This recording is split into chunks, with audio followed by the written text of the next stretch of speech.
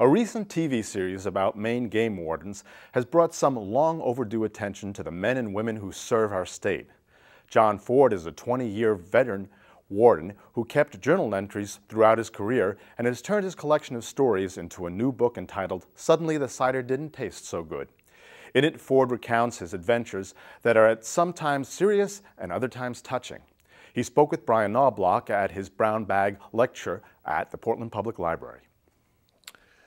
John, you spent 20 years as a Maine warden. Did you start out to be a Maine warden at the beginning? Yeah, I did. I first left York County and went right directly to Waldo County as a game warden, and actually worked for 3 or 4 months before I went to warden school. So it's kind of on-the-job training.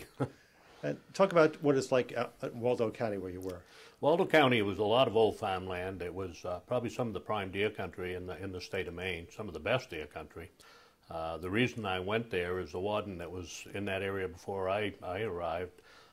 They shot the windows out of his camp at night with his wife and daughter inside, so she obviously wanted to move out, and they wanted a single man to come in, and I got hired, and that's where I ended up. But it was an area where wardens weren't popular. Town of Burnham was quite noted for its night activity, and it was an area where I had to go in and make a new beginning and get to know the people and start out fresh. So, how big an area did you have to cover? I had almost 15 to 20 towns, and we was responsible for coverage in those towns 24 hours a day, 6 days a week, and was getting, I think, $78 a week at pay at the time, which I figured it out as working anywhere from 110 to 120 hours, so I really wasn't getting rich on it, but it's a job I loved.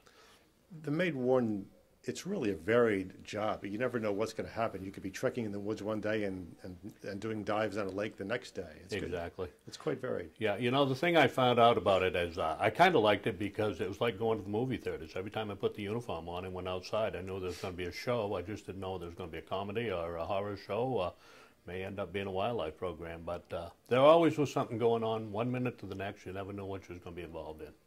Throughout your career, you kept a journal, which is what evolved into this book. That was the source of this. Did you intend to write a book at the beginning, or you just kept a journal for yourself? Actually, when I left York County, my stepfather was a game warden in York County down in the Sanford area for 23 years, and he gave me good advice when I went up there. He says, John, you probably ought to keep a diary, and keep a diary of the things that you really enjoyed, because when you retire, he says, you probably forget what you did yesterday, and having that diary, he says, you never know, you might want to write a book someday. And I wish he was alive today to see the results, because I think it's gone fantastic, and I'm quite pleased with it. A lot of the stories in the book, they range from very dangerous situations to sort of very humorous situations. Does that reflect sort of the daily life of the game warden? It does. I mean, you never knew, and like I said before, you never knew from 1 minute to the next what you was going to be involved in. But I tried to keep, I didn't want to humiliate anybody, but I tried to keep the humorous things. As far as the tragedies, the drownings, the hunting accidents, and all of the rest of that, I didn't want to think about that later on. I wanted to forget it. But those funny things is what I wanted to record, and that's what I ended up doing.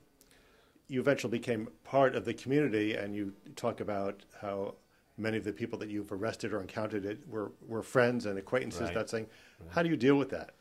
It was, you know, I think it was quite a feat to be able to sit down with someone you've had in court afterwards and go and have a coffee with them. I mean, most of the people, I tried to treat them as fair as I could.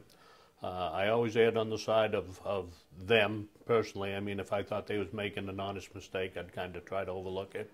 But I think that by doing that, you know, I didn't come across as being better than they were, having a chip on my shoulder. And I think that's a way that law enforcement ought to be. And, you know, I had a job to do. I was working for the state of Maine and the sportsmen of Maine, but I also was a human, and I tried to treat those people the same way.